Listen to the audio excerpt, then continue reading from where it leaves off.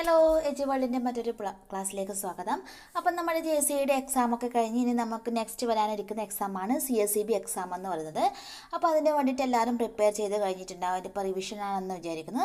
അപ്പോൾ നമ്മളും എജ് വേൾഡിലൂടെ നിങ്ങൾക്കൊരു റിവിഷൻ തരാൻ വേണ്ടി ആഗ്രഹിക്കുകയാണ്. കാരണം നമ്മുടെ കോപ്പറേറ്റീവ് ലോ, അതേപോലെ കോർപ്പറേഷൻ, ഫോറിൻ കോർപ്പറേഷൻ, പിന്നെന്താണ് ഓഡിറ്റിങ്, ബാങ്കിങ്, അക്കൗണ്ടിങ്, അതുമായിട്ട് ബന്ധപ്പെട്ടുള്ള റിവിഷൻ നിങ്ങൾക്ക് തരാൻ വേണ്ടി പോവുകയാണ്.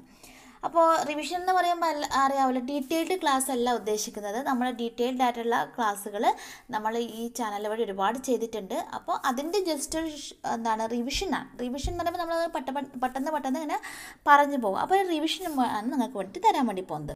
അപ്പോൾ ഇന്ന് നമ്മൾ കൈകാര്യം ചെയ്യുന്ന റിവിഷൻ എന്ന് പറഞ്ഞാൽ കോപ്പറേറ്റീവ് ലോ ആണ്. ആ ഒരു വിഷയത്തെ പറ്റിയിട്ടുള്ള റിവിഷനാണ്, സെക്ഷൻസും ഒക്കെ ആയിട്ട്. അപ്പോൾ ഈ സെക്ഷൻസിൻ്റെ ഒക്കെ ഡീറ്റെയിൽഡ് ക്ലാസ് ചെയ്തിട്ടുണ്ട് കേട്ടോ. അത് ചാനൽ കാണുന്നവർക്കറിയാം. അപ്പോൾ നമുക്ക് നോക്കാം. അതിന് മുൻപ് ആദ്യമായിട്ടാണ് ഈ ചാനൽ കാണുന്നതെങ്കിൽ സബ്സ്ക്രൈബ് ചെയ്യുക. തൊട്ടടുത്തുള്ള ബെല്ലൈക്കൺ കൂടി എനേബിൾ ചെയ്തിട്ടുണ്ടെങ്കിൽ ഞാൻ വീഡിയോസ് ഇടുമ്പോൾ അതിൻ്റെ അപ്ഡേഷൻ നിങ്ങൾക്ക് ലഭ്യമായിരിക്കും. അതുപോലെ തന്നെ ഇത് നിങ്ങളുടെ ഫ്രണ്ട്സിനും CSEBക്കൊക്കെ പ്രിപ്പയർ ചെയ്യുന്നവർക്ക് ഷെയർ ചെയ്ത് കൊടുക്കുക കേട്ടോ. എൻ്റെ അഭിപ്രായങ്ങളും നിർദ്ദേശങ്ങളും കമൻറ്റ് ബോക്സിൽ കമൻറ്റ് ചെയ്തോളൂ.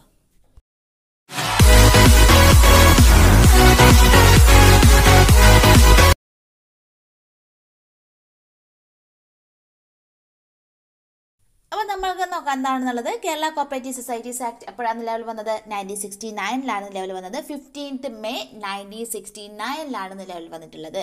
അതേപോലെ റൂൾ എപ്പോഴാണ് നിലവിൽ വന്നിട്ടുള്ളത്? 14/7/1969 റൂള് നിലവിൽ വന്നിട്ടുള്ളത്.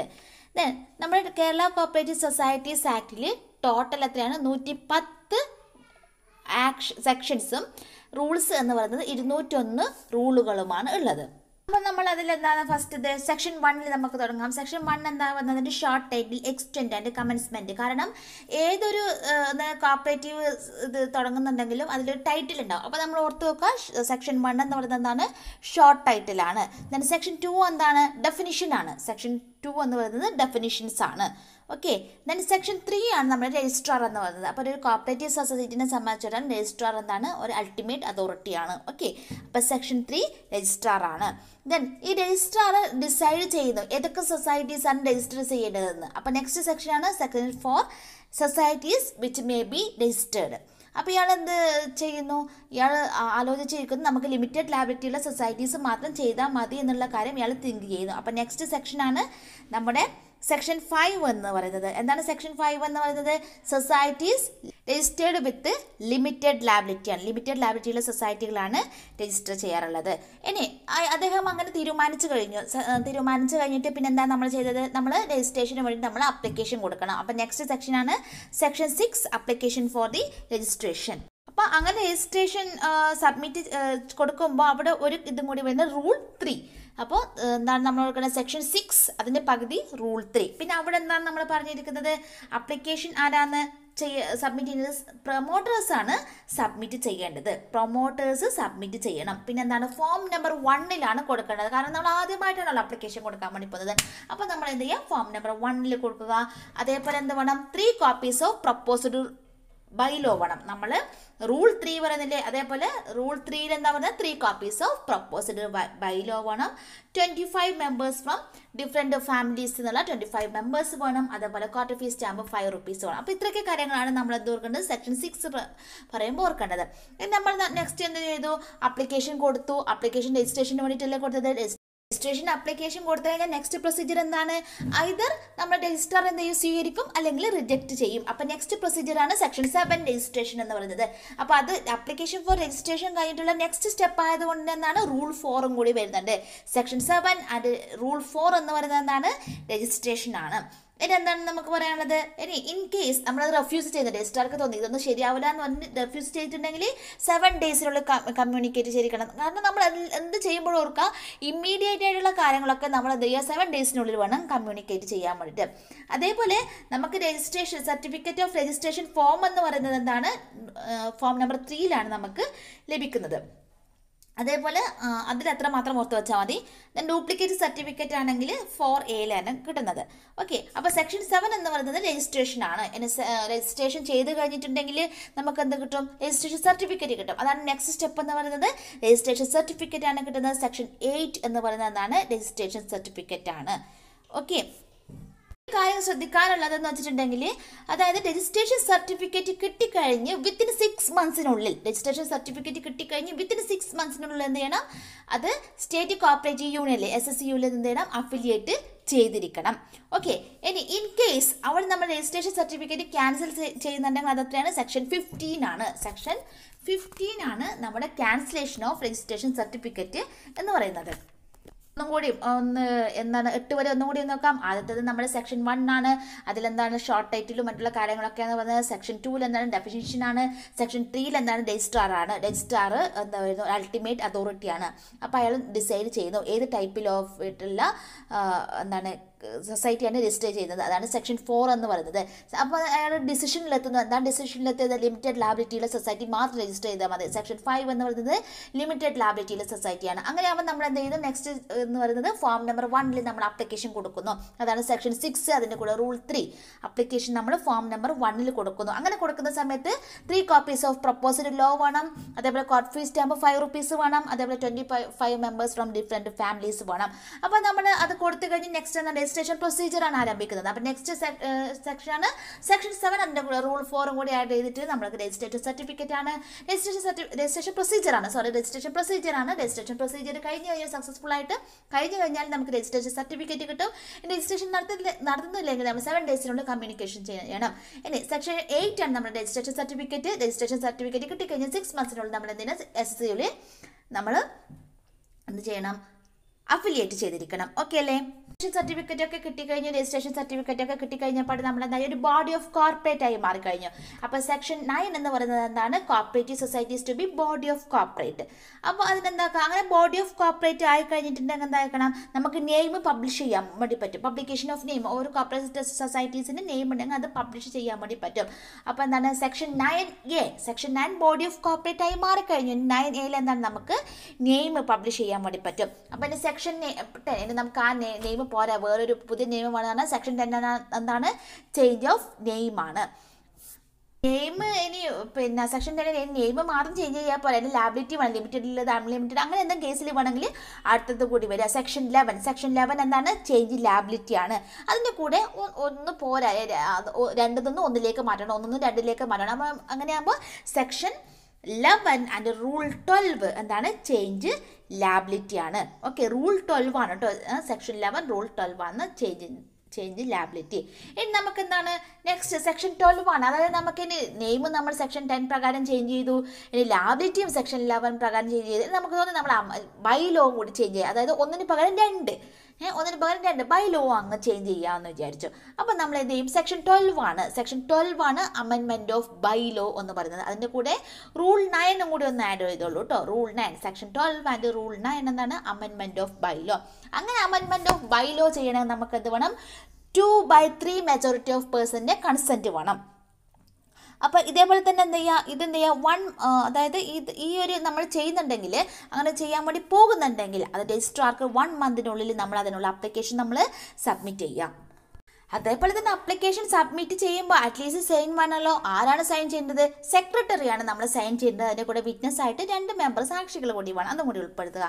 അതേപോലെ നമ്മൾ സബ്മിറ്റ് ചെയ്തതിന് മുമ്പ് നമ്മൾക്ക് എന്താണ് സർക്കിൾ കോപ്പറേറ്റീവ് യൂണിയൻ ഉണ്ടെങ്കിലോ ഫിനാൻസിങ് ബാങ്ക് ഉണ്ടെങ്കിൽ നമ്മൾ അതിനൊന്ന് കൺസൾട്ട് ചെയ്യണം. അതേപോലെ അത് അപ്പെക്സ് സൊസൈറ്റി ആണെങ്കിൽ സ്റ്റേറ്റ് കോപ്പറേറ്റീവ് യൂണിയൻ SSCയും കൂടി ഒന്ന് കൺസൾട്ട് ചെയ്യുക. ഇൻ കേസ് രജിസ്ട്രാർ റെഫ്യൂസ് ചെയ്യുന്നുണ്ടെങ്കിൽ അതൊന്ന് ചെയ്യണം, 7 ഡേയ്സിനുള്ളിൽ നമ്മൾ റെഫ്യൂസ് ചെയ്തിരിക്കണം. കാരണം എല്ലാം റെഫ്യൂസ് ചെയ്യേണ്ട കാര്യങ്ങൾ എന്തെങ്കിലും റെഫ്യൂസ് ചെയ്യുന്നുണ്ടെങ്കിലോ ടെർമിനേറ്റ് ചെയ്യുന്നുണ്ടെങ്കിലോ അതൊക്കെ 7 ഡേയ്സിനുള്ളിലാണ് നമ്മൾ അറിയിക്കേണ്ടത്. ഇൻ കേസ് അത് ഡിസ്പോസ് ചെയ്യുന്നുണ്ടെങ്കിൽ 90 ഡേയ്സിനുള്ളിൽ ഡിസ്പോസ് ചെയ്തിരിക്കണം. നോട്ട് ഡിസ്പോസ് ചെയ്യുന്നില്ലെങ്കിൽ 60 ഡേയ്സിനുള്ളിൽ ഗവൺമെൻറ്റിന് അവരുള്ള കാര്യങ്ങളൊക്കെ റിപ്പോർട്ട് ചെയ്തിരിക്കണം. അപ്പോൾ ഇവിടെ ഓർത്ത് വെക്കുക, രജിസ്ട്രാർ റെഫ്യൂസ് ചെയ്യുന്നുണ്ടെങ്കിൽ 7 ഡേയ്സിനുള്ളിലും ഡിസ്പോസ് ചെയ്യുന്നുണ്ടെങ്കിൽ 90 ഡേയ്സിനുള്ളിലാണ്. ഇനി 90 ഡേയ്സിനുള്ള തീരുമാനമൊന്നും ആയതെങ്കിൽ നമുക്ക് എന്ത് ചെയ്യാൻ വേണ്ടി പറ്റും, ഗവൺമെൻറ്റിനെ അപ്രോച്ച് ചെയ്യാവുന്നതാണ്. അപ്പോൾ അത് 60 ഡേയ്സിനുള്ളിൽ വേണം നമ്മൾ ഗവൺമെൻറ്റിനെ അപ്രോച്ച് ചെയ്യാൻ. അപ്പോൾ നമ്മൾ section 12 amendment of by law ചെയ്തില്ലേ, ഇനി അമെൻമെൻറ്റ് ഓഫ് ബൈ ലോ ഒക്കെ ചെയ്ത് അതെന്ത് ചെയ്യുന്നു, അത് പിന്നെ അത് ആ ഒരു എഫക്റ്റ് വരണം. അതാണ് നെക്സ്റ്റ് വരുന്നത് section 13 date of effect of amendment of by law. നമ്മൾ എന്ത് ചെയ്തു, ബൈലോ ചേഞ്ച് ചെയ്തപ്പോൾ നമുക്ക് രജിസ്ട്രാർക്ക് എന്ത് തോന്നി, എന്നാൽ പിന്നെ ഇതൊരു സൊസൈറ്റി ഒരു അമാൽഗമേറ്റോ ഡിവിഷനൊക്കെ ചെയ്ത് മൊത്തം അഴിച്ചുകൊണ്ടാണ് കേട്ടോ നടക്കുന്നത്. അങ്ങനെയൊക്കെ ചെയ്താന്ന് പറഞ്ഞാൽ നെക്സ്റ്റ് സെക്ഷനിലേക്ക് അപ്പം തന്നെ പോയിക്കൊള്ളുക. സെക്ഷൻ 14 ആണ്. സെക്ഷൻ 14 ആണ് നമ്മുടെ amalgamation and division of society. പിന്നെ എന്താണ് റൂൾ 13, അതിൻ്റെ കൂടെ റൂൾ 13 കൂടി വരട്ടെ. കാരണം റൂൾ 13 എന്ന് പറഞ്ഞാൽ മോശപ്പെട്ട നമ്പറാണ് വരിക. അപ്പോൾ അവിടെയൊക്കെ അടിച്ച് പിരിയുകയാണ്. അങ്ങനെ അടിച്ച് പിരിയുകയോ കൂട്ടി ചേർക്കുകയോ ചെയ്യുന്ന ആ ഒരു ഘട്ടമാണ്. അപ്പോൾ നമ്മളവർക്ക് റൂൾ 13 അല്ലെങ്കിൽ ആ നമ്പർ 13 എന്ന് പറയുന്ന നമ്പർ ഒരു മോശപ്പെട്ട നമ്പറാണ്. മോശം സംഭവിക്കുമ്പോൾ എന്താ സംഭവിക്കുക? ഒന്നിക്കിൽ നമ്മൾ അടിച്ച് പിരിയും, അല്ലെങ്കിൽ ചിലപ്പോൾ എന്തെങ്കിലും ഒരു ഭാഗ്യം നമുക്കുണ്ടെങ്കിൽ നമ്മൾ കൂടിച്ചേരും. അപ്പോൾ സെക്ഷൻ 14 ആൻഡ് റൂൾ 13 എന്ന് പറയുന്നത് amalgamation and division of society ആണ്. വേറൊരു മാർഗവും കൂടി ഉണ്ട് കേട്ടോ. എന്താണ് സെക്ഷൻ 14 റൂൾ 13 അല്ലേ? അപ്പോൾ സെക്ഷൻ 14 1-4 അങ്ങനെ തന്നെ എടുക്കുക, റൂൾ 13 3 കൂടി എടുക്കുക. അപ്പോൾ 1-4-3 കൂട്ടിച്ചേരുന്ന ഉണ്ടെങ്കിൽ എന്ത് ചെയ്യുക? 1-4-3 എടുക്കുക. അല്ലെങ്കിൽ അടിച്ച് പിരിയുന്നുണ്ടെങ്കിൽ എന്ത് ചെയ്യുക? സെക്ഷൻ 14 ആൻഡ് പിന്നെ അതിൽ 3 മാറ്റിയിട്ട് എൻ്റെ കൂടെ ഒന്നും കൂടിയിട്ട് 1-3 അതെല്ലാം ഒരുമിച്ചിട്ട് പോയി അങ്ങനെ ഓർത്ത് നോക്കുക. ഇത് ഞാൻ കണക്ട് ചെയ്ത് അല്ലെങ്കിൽ ഇത് കണക്ട് ചെയ്ത് പഠിക്കുന്ന രീതിയാണ് കേട്ടോ. വേറെ ഒന്നും ആരും തെറ്റിദ്ധരിക്കരുത്. ഓക്കെ, അപ്പോൾ ഇങ്ങനെ ഒരു ഇതാക്കുന്നുണ്ടെങ്കിൽ എന്താണ് 2/3 മെജോറിറ്റി ഓഫും ഇതിലും ആവശ്യമാണ്. അതേപോലെ 15 ഡേയ്സ് നോട്ടീസ് എന്ത് ചെയ്യണം? എല്ലാവർക്കും പ്രൊവൈഡ് ചെയ്തിരിക്കണം. Next വണ്ണാണ് section 15. ഞാൻ ഓൾറെഡി പറഞ്ഞ പോലെ തന്നെ ക്യാൻസലേഷൻ ഓഫ് രജിസ്ട്രേഷൻ സർട്ടിഫിക്കറ്റ് ആണ്. ഇനി സെക്ഷൻ 16 എത്തുമ്പോൾ ചിന്തിക്കുകയാണ്, രജിസ്ട്രേഷൻ ആർക്കൊക്കെ മെമ്പർ ആവാം. മീൻസ് മെമ്പർഷിപ്പിൻ്റെ അപ്ലിക്കേഷനൊക്കെ കൊടുത്തു കഴിഞ്ഞാൽ നമ്മൾ മെമ്പേഴ്സ് ആവാനുള്ള അപ്ലിക്കേഷൻ ഒക്കെ എടുത്തു കഴിഞ്ഞാൽ ആ ഒരു രീതിയിലാണ് who can become the member of cooperative society. Okay, അപ്പോൾ നമ്മൾ ഇൻ കേസ് നമ്മൾ അപ്ലിക്കേഷൻ കൊടുത്തു കഴിഞ്ഞിട്ടുണ്ട് അതിന് മുകളിലുള്ള ഡിസിഷൻ എന്ന് പറയുന്നത് 2 മന്ത്സിനുള്ളിൽ എടുത്തിരിക്കണം. Decision within 2 മന്ത്സിനുള്ളിൽ എടുത്തിരിക്കണം. ഇൻ കേസ് നമ്മളത് റിജക്റ്റഡ് ചെയ്യുകയാണെങ്കിൽ 15 ഡേയ്സിനുള്ളിൽ കറസ്പോണ്ടന്റിനെ അറിയിച്ചിരിക്കണം. ഓക്കെ, അപ്പോൾ section 16 who can become the member of society, ആർക്കൊക്കെ സൊസൈറ്റിയിൽ മെമ്പർ ആവാമെന്ന് തീരുമാനിക്കുന്നു. ഇനി മെമ്പർ ആയിക്കഴിഞ്ഞാൽ നമുക്ക് എന്ത് കിട്ടും? ഓൾറെഡി നമുക്ക് ഐഡന്റിറ്റി കാർഡ് കിട്ടുമല്ലോ. അത് നമ്മൾ മെമ്പർ ആണെന്നതിന് തെളിവ് നമുക്കൊരു ഐഡന്റിറ്റി കാർഡ് കിട്ടും. അപ്പോൾ അതിൽ തന്നെയുള്ള റീജോയിൻ ആയിട്ടുള്ള സെക്ഷനാണ് section 16A. Section 16A identity card. അപ്പോൾ ആ ഐഡന്റിറ്റി കാർഡ് ഏത് ഫോമിലാണ് നമ്മൾ ഇഷ്യൂ ചെയ്യുന്നത്? 16A ഇല്ലേ, അതിൽ 6 എടുക്കുക. 6A ആണ്. 6A എന്നുള്ള ഫോമിലാണ് നമ്മൾ ഇഷ്യൂ ചെയ്യുന്നത്. എത്ര ദിവസത്തിനുള്ളിൽ ഇഷ്യൂ ചെയ്യണം?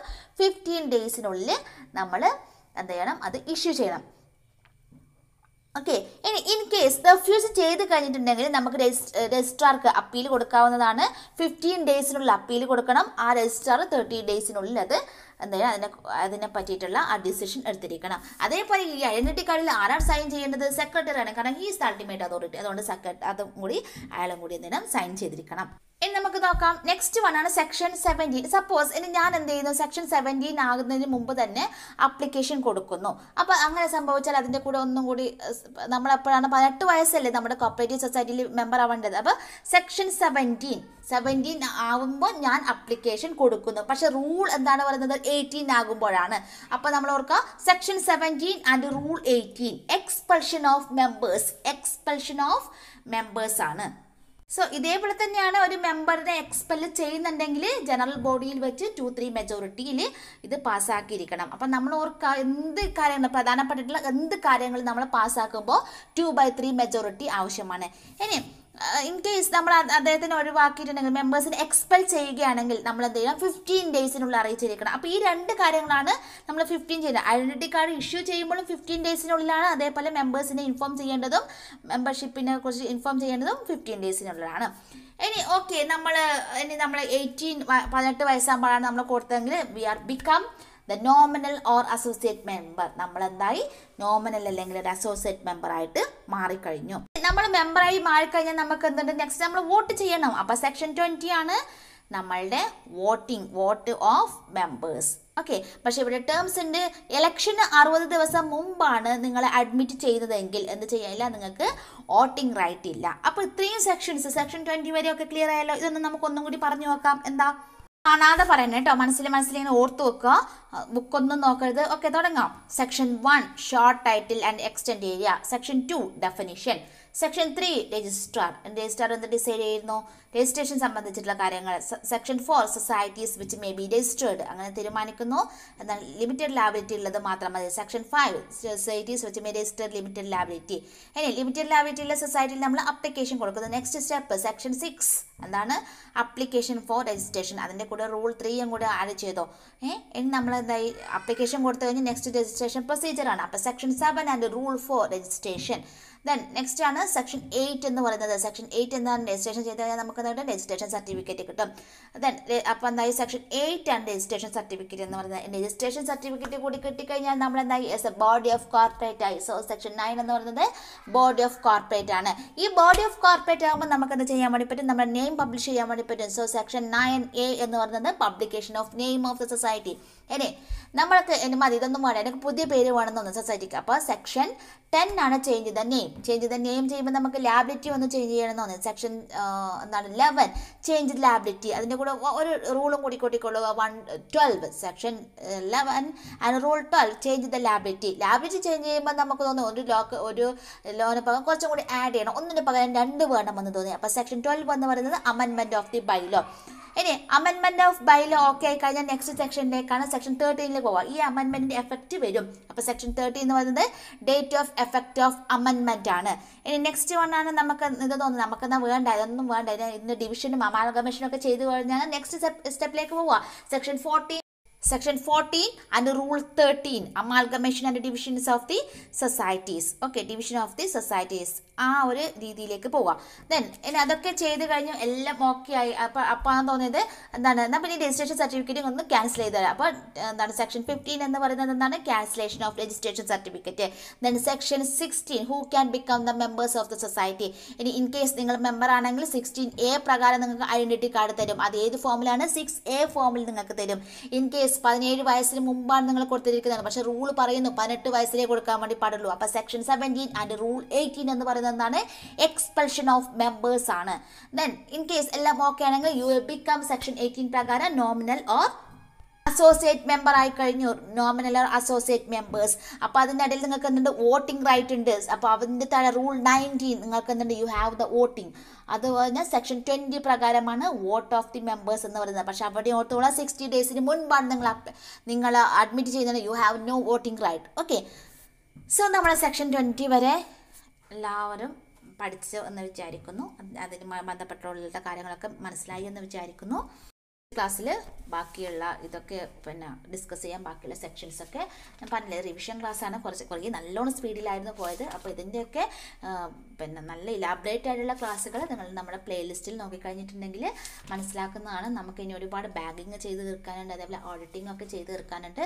അതുകൊണ്ട് നമുക്ക് ഇന്ന് മുതൽ ഒരു 9 ദിവസം നമുക്കിത് ചെയ്ത് പിന്നെ നോക്കാം. അപ്പോൾ മറ്റൊരു സെഷനുമായി നാളെ കാണാം. അതുവരേക്കും ബൈ.